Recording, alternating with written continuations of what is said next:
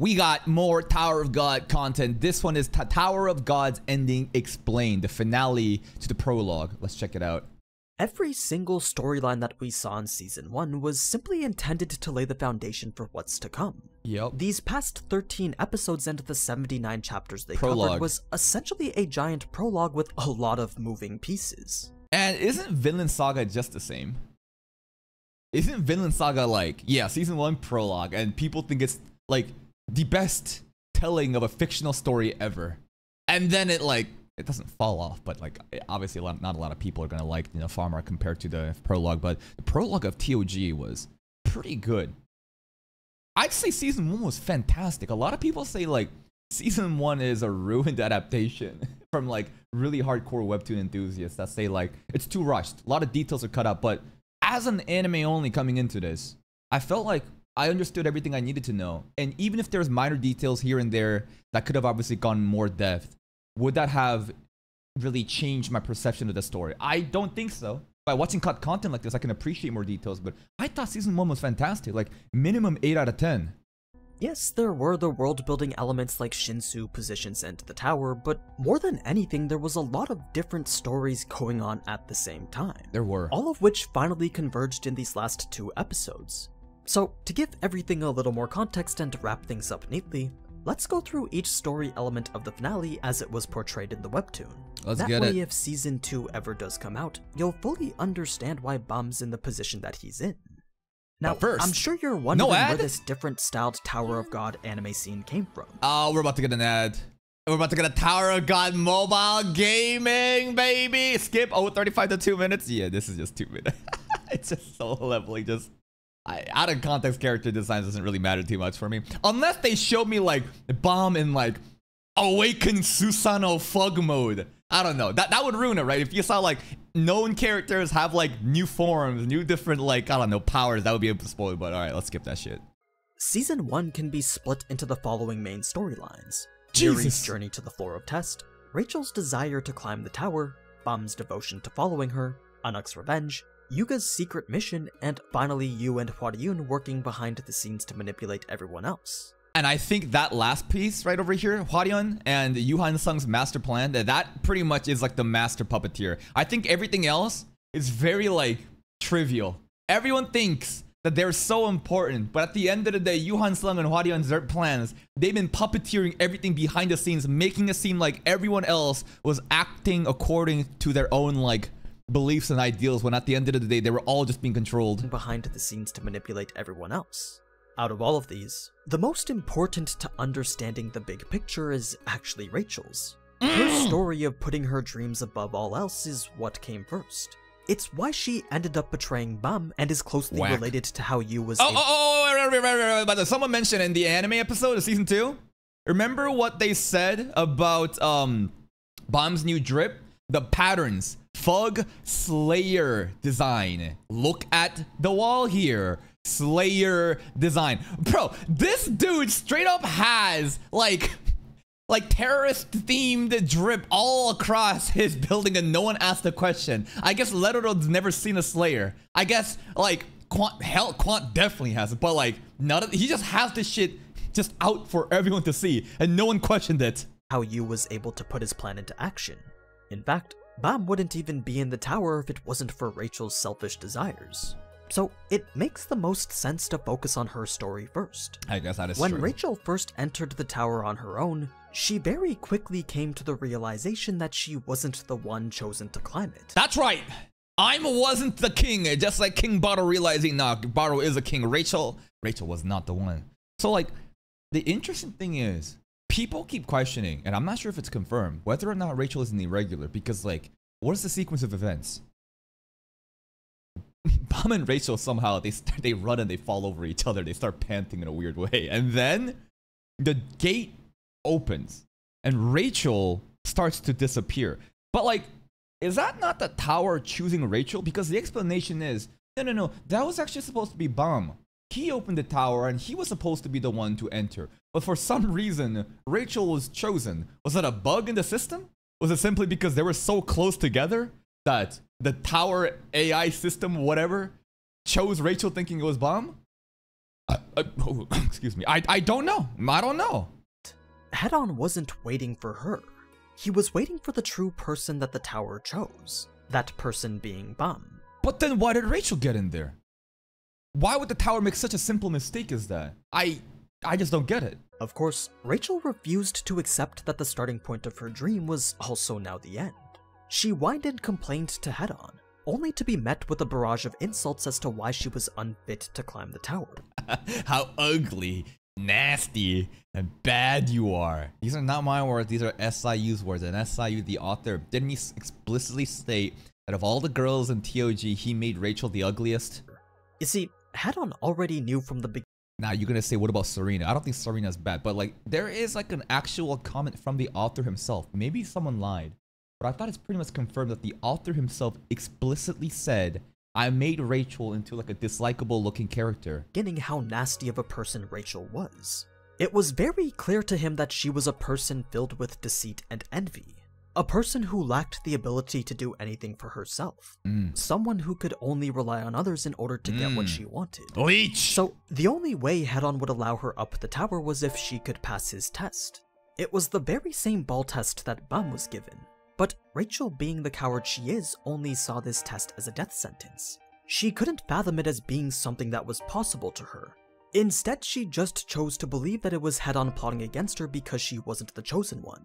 But Head-On didn't really care what Rachel's issue was. He was only concerned with the fact that Bam was about to arrive. So Rachel was cast aside, then forced to watch the events of episode 1 happen. Enjoy your cock chair, yeah, that's right. Watch Bam succeed, live your dreams out. Right before her eyes. She witnessed every moment of Bam doing what she simply could not. As she yelled and screamed for Bam to stop, Head-On only became more and more amused as he knew that this girl would be someone he could easily manipulate. So, after Bam had courageously beat the eel and ascended to the next floor, we're confronted by the duality of our two main characters. Like it or not, Rachel is a main character, and she's actually the person that we're intended to relate to more, when confronted with a situation that puts her life at risk. Yeah. Whether you like it or not, you gotta accept it. She is a relatable character, though. That is true, right? If you're gonna pick any character in this show, and if anyone can relate to them, it's definitely Rachel, because she has all these negative qualities about a human: envy, greed, deceit, cunningness, you know, stuff like that. You know, not being good enough, you know, seeing other people live their dreams and seething and being mad and all that shit. Everyone can relate with, right? Nope, not a lot of people can relate with Bam. I don't think so. I think Bam is such an he's like a main idealized character, like a godlike figure. No one can relate to that, but Rachel, for sure, I can give you that. Risk. She reacts in a way that's much more fitting to that of a normal person. Not everyone can be as heroic as Bam and charge into a situation of almost certain death. Many people would hesitate just as Rachel did. So, as Bam acted exactly like how you'd expect a normal shonen protagonist to, Rachel found herself to be left behind in his shadow. She was now experiencing that exact same feeling of abandonment that she only just recently left Bam with. That's on you! But she was also exposed to her own personal flaws. By using Bam as a direct comparison, Head-On made Rachel realize just how unfit she was to climb the tower. He painted a picture of Bam embodying everything that Rachel was not. It served to change those feelings of inferiority into ones of jealousy and envy. And that's all Head-On wanted to do, so it's easier to control and manipulate her. So by the time, you know, she gets to that stage near the end of season 1, Yoo-Han-sung can simply manipulate her into doing exactly what they want to do, so we can smuggle Bam and train Bam to be like a thug slayer, right? That is the entire premise of season 1. So like, if you think about it, from episode 1, all of that was being set up. Yoo-Han-sung was like the Aizen of this show. Already in contact with Head-On. Like, this is crazy. How could this person who didn't even want to climb the tower not only make it farther, but also be the very person chosen to do so? And this is a very interesting thing in life where there's a saying, talent often goes to those who don't want it. Rachel wants this the most. Bam doesn't care. But Bam was given everything and more. And Rachel has nothing. And that is like a lesson that I think a lot of people have met in life where You might love this one sport, this one academic, one game, and you grind and grind, but you just can't be as good as that one friend who doesn't even care about it, right? And you think that everything is so unfair in life, and you're right. Life is very unfair. To Rachel, this made her feel like everything she'd ever desired had just been snatched away by Bam. This was the moment that Head-On was waiting for. He now had the opportunity to present Rachel with an offer that she couldn't refuse. Up until now, Bam had unknowingly taken on the role as the main character to this story. And as much as Rachel wanted it for herself, Serena, no. She was completely powerless to do anything about it. So what Head-On was offering was the opportunity to steal it back. Even though it was something that would come at Bam's expense, Rachel had no problem accepting it if it meant that her dream could come true. So, after accepting the deal, Rachel was sent to the second floor along with her new friend Ghost. OP she item. was then greeted by Yu, who was given instructions by Head-On to take care of the rest. The rest being the whole plan revolving around. I wonder who the master is here between Head-On and Yu-Han Sung. Because here, Annie just said, Head-On gave Yu-Han Sung rest of the instructions, so it sounds like Head-On is actually Aizen and not Yu-Han Sung. I'm not really sure there. Bam. It's here that we find out that Yu was made well aware of Bam's power as an irregular from the very beginning. Though we don't know the specifics, we do know that he was conspiring with Head-On and Hua-Yun to use that power to his advantage. Before that could happen though, a lot of things needed to be set in motion. Things that could only be possible by following the instructions of a guide. This Navigator. was much more than Guide. just a title though. The guide was a very special position that only a specific— Dude, that moment when they crossed each other for the first time. Two guides, two navigators, bro. Like, it's like, whoa, what is Hua-Yun? And then her identity got released. It's like, what? a specific species of people within the tower could have. So, whoa. Species? A guide? Wait. The guide was a very special position that only a specific species of people within the tower could have. What? Silver dwarves like Evan and red witches like Hua-Yun. Species? Silver dwarf. So Evan's not short just to fit the masochist dream of being stepped on by Yuri, but like, he's an actual silver dwarf. Okay. Red witches, and they can be the only guides in Tower of God. Silver dwarves, red witch. Got it? Is like Hua-Yun. And I honestly can't stress enough how important guides like them are to the overall story. They just know Reason everything? being that they have the unique ability to find the optimal path through whatever situation. Not in terms of just deciding the roads would go left or right, but problem-solving abilities that ascends anything. Give a context, give a problem, a game, a maze, anything. A guide will just figure it out? It's a very powerful analytical skill that borders on straight-up foresight. As Yu himself describes it, since they have the ability to know all possible paths, they can essentially predict and change the future. That's bro, what? I'm surprised King Zahad isn't doing like extermination on, like, genocide on the races to make sure like no one can use these guides to potentially, you know, usurp him, right? Because right now they're being used to like go against you. So they know all possibilities. It's like Doctor Strange kind of shit. It's like, yeah, I know all these different paths, and this is the one that we're gonna pick to make sure Bomb is a Fug Slayer. It's a power that stems from their talent to read the paths of others. They can see the route that someone else is most likely to take, or intervene and guide. Can they see their own paths then? That's another interesting thing with people with these kind of prescience like power, right? Like, could they then... Probably not, right? I wonder. It's like with those kind of powers, like, who's deciding the future? You are, because you see all these destinies, but is that destiny in itself? Could you then decide to change the outcome? This is getting way too deep. I don't know. Them down a path of their choosing. Now, although it wasn't directly shown, guides have been very prominent throughout the entirety of Season 1.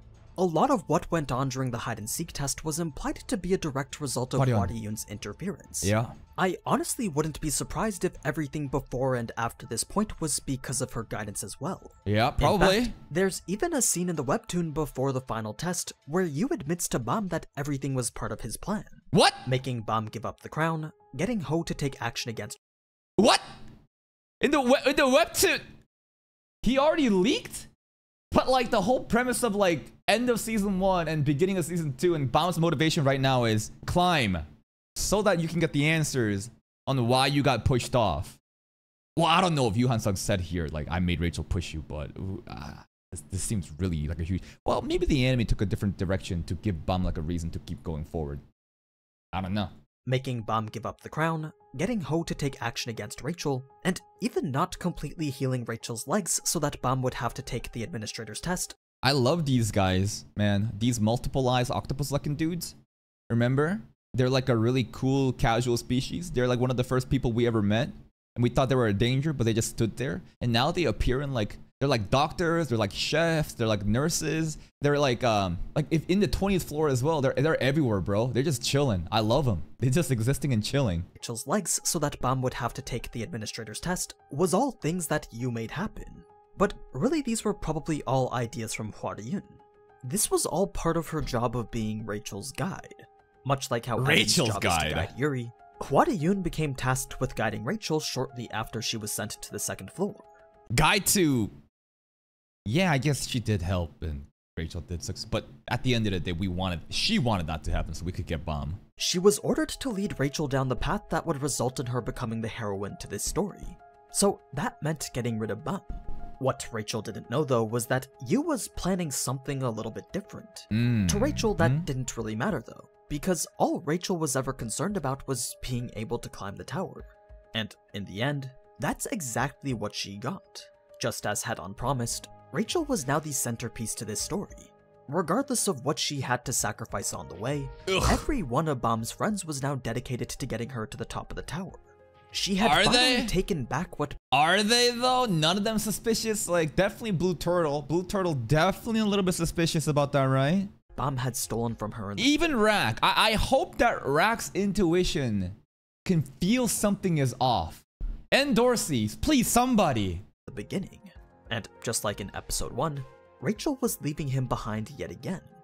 But that's not where this story ends. Rachel's may be done for now, but Yu's plan was only just beginning with Bam being pushed out of the bubble. Now they can train this kid. As the current director of the floor of test, Yu had to maintain a certain appearance the entire time.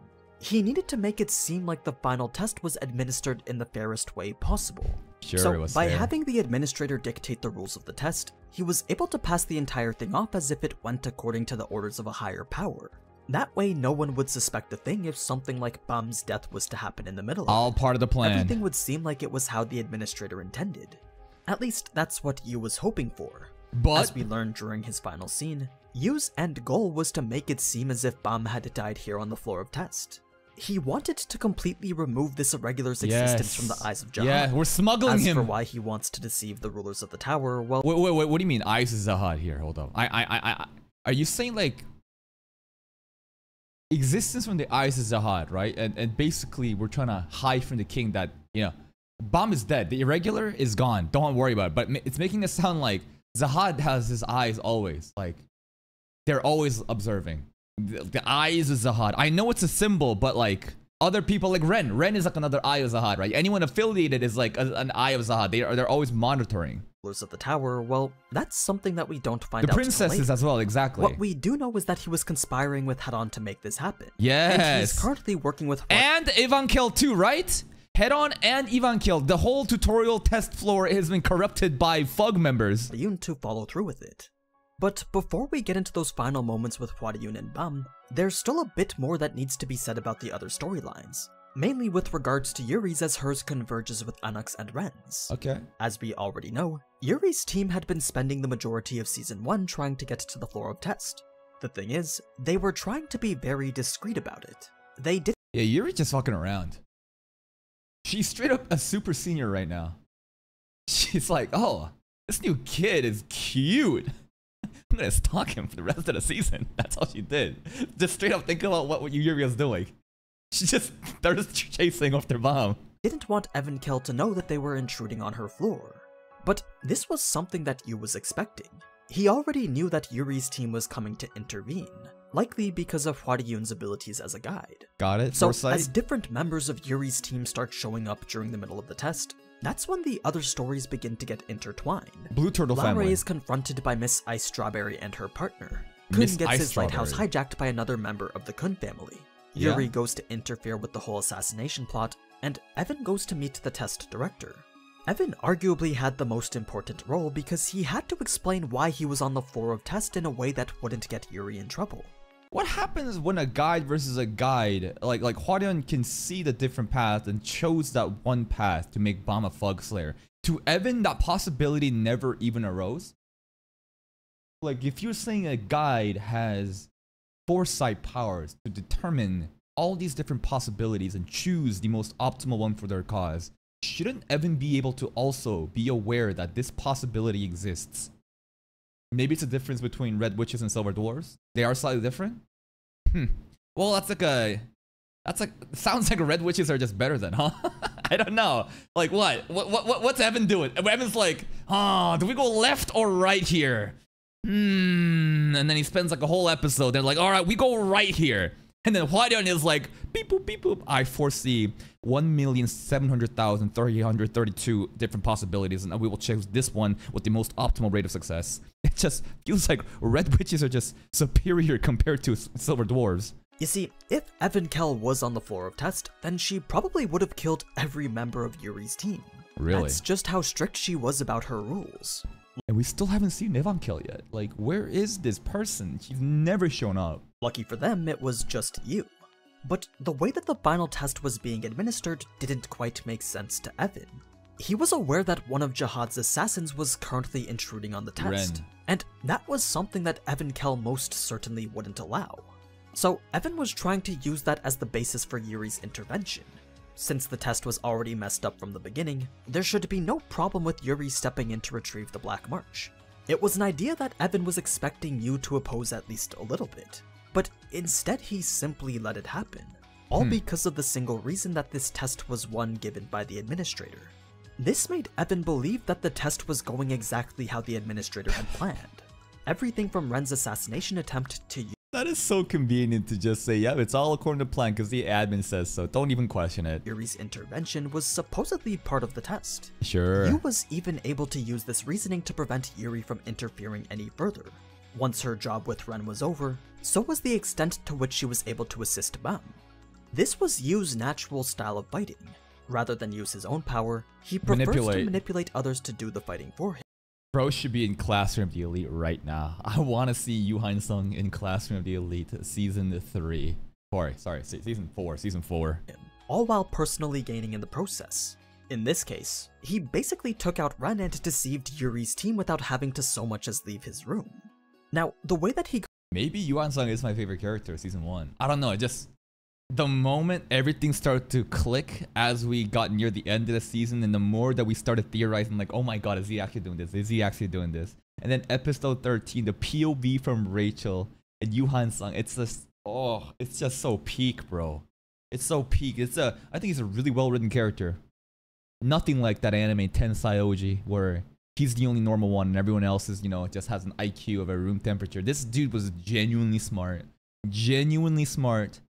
Just manipulated everything behind the scenes, just sipping his instant coffee bowl thing. What a character, bro. What a peak character. Got Yuri to back off in the anime was a little bit different than how it actually was. But the main... His only fault, the one thing that he cannot control, right, is his height. Bro is like 5'0". That's the one thing that Yu Han-sung doesn't have, right? He's got everything. He's got the androgynous, feminine, just like sexy look. He's super powerful. He's giga-brained. He's dripped out, Fug member. He's great. And then he's like 5'2". It's like, oh, you can't have it all, Point is that Yu was able to get Yuri to leave the floor of test. Had she stayed, then Yu's plan to make it seem like Bam had died wouldn't have played out nearly as well. Anyway, with all the third parties now out of the way, all that was left was for Rachel to push Bam out of the bubble. The thing is, if Bam was actually dead, it put into question whether everyone else would pass the test or not. You see, one of the conditions of passing the test was that both Bam and Rachel had to be alive by the end of it. Oh, what? But that actually wasn't the case after all. Prior to taking the test, Bam had come to an agreement with the administrator. Yeah, he had the test. In the case of his death, then every person would pass the test regardless of the results. This is a test I was confused about, because this is the one where he took it on behalf of Rachel. And Yu Han-sung planned it because King Zahad did the same thing in the past before, but this is just skipped immediately. And it was just setting the conditions of the test. I thought there was like a deeper meaning to this one. Of the results. It made everyone feel as if they were now indebted to Bam. And what better way to repay that? Rack's scream here. I remember that. Man, that, oh, you could just like feel the despair and the emotional turmoil the entire group was going through with this scream. Better way to repay that debt than to use it to fulfill Bam's wish. Everyone now felt that they had a personal obligation to take Rachel up the tower, once again marking Rachel's shift to that of the main character. And none of this would have been possible if not for the assistance of her guide. But Hwarion, I still love you. I think I do. She's still cool. Even if she did that for her, it's all still part of the plan. Just believe, guys. Just believe.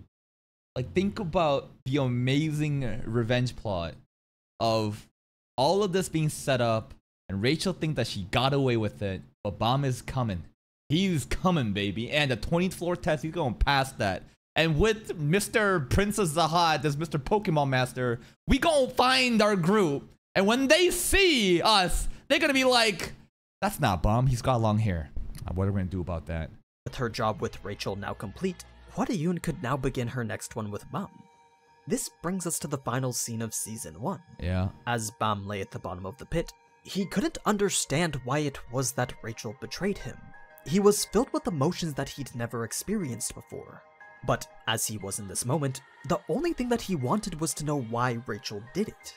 Yeah, because she wanted to be the star, and then Hwarion here says, the answers are at the top of the tower, you better climb. But it's like, no, y'all manipulated this poor boy. It was an answer that Hwarion couldn't provide, but she could guide him to a place where he could find it.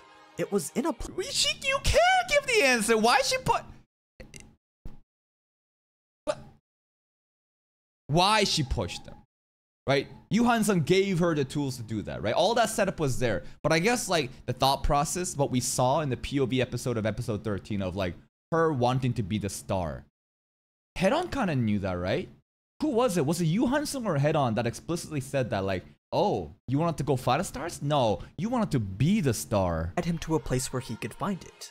It was in a place where all other desires are found. A place where anyone's dreams can be realized. At the top of the tower. A place that we only know as the top of the tower. Yeah. Bringing us to the end of Season 1. Peak. But yeah, that's the main explanation behind Season 1 of Tower of God.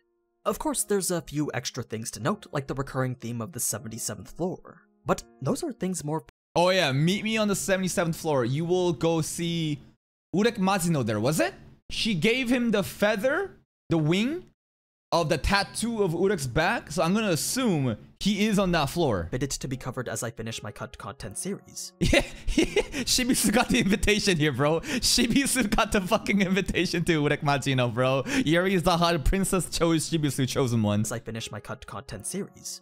So, if you enjoyed this video and liked seeing all the details behind Tower of God, then be sure to check out my other cut content videos to see what exactly the anime missed out on. Oh, trust me, we didn't. Goddamn, were you spoiling? But hey, we figured out a way to, you know, avoid those spoilers by finishing the season and then checking it out. Guys, please go to Mr. ANINEWS' channel.